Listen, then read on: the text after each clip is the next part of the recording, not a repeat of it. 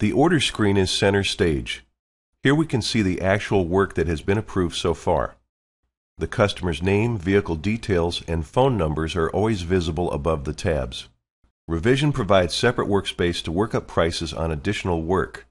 History provides access to previous service visits, making it easy to refer back to see what work was performed on this vehicle before.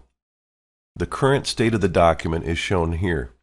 Typically, this starts off as estimate with a temporary number because not everything quoted turns into actual work.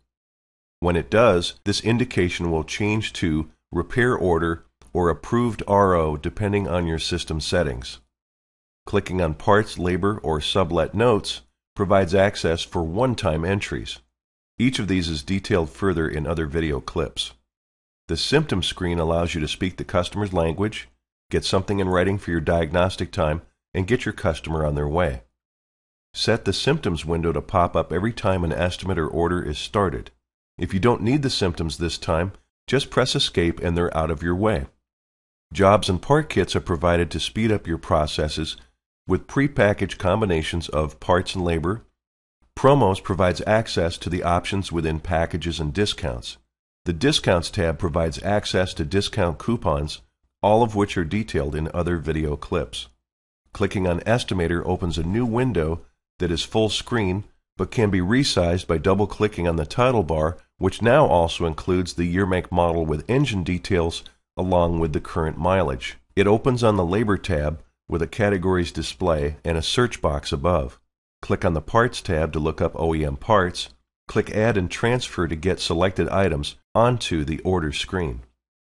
Clicking on Maintenance opens a new window displaying the types of maintenance scheduled services that are available for this model. Clicking on Fluids opens a new window as well.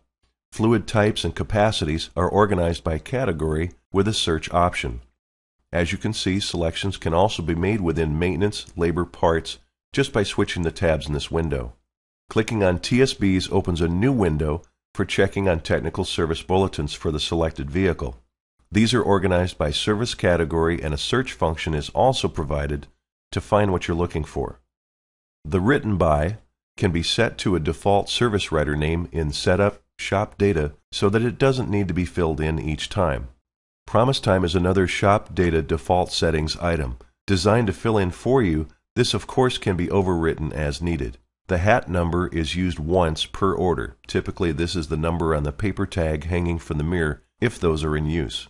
The reference number is specific to this single order and is useful for purchase orders if you have a customer who supplies them for each repair.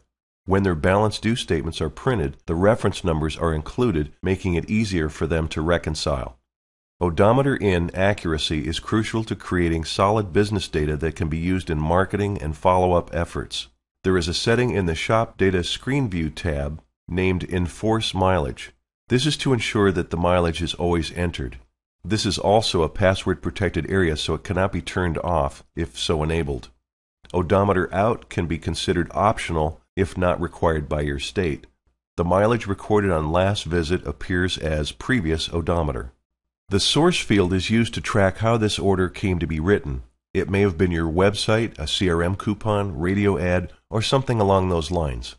This data is recorded when the invoices are posted, and the performance and value of each entry can be tracked in the Referral Invoice Sources report. Total Hours provides a fast at-a-glance reading of how many labor hours are included in this currently selected order. Row color definitions are provided to decode the color scheme used on order grid lines.